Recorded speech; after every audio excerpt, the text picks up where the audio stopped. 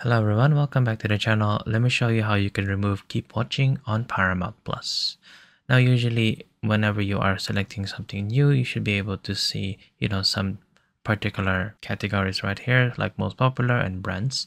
And once that you have watched something and you've stopped or continuing on to it, you should be able to see a section that says keep watching right here.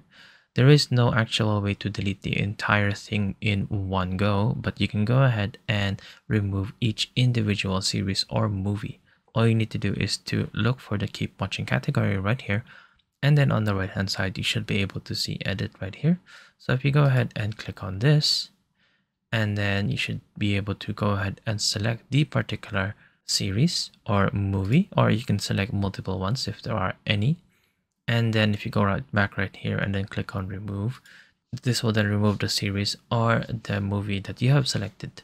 And as you can see here, since we only had one particular one, then it has completely removed the keep watching. For us to be able to see our keep watching, then just go right on ahead and watch something, and you should be able to see it update right there. And there you go.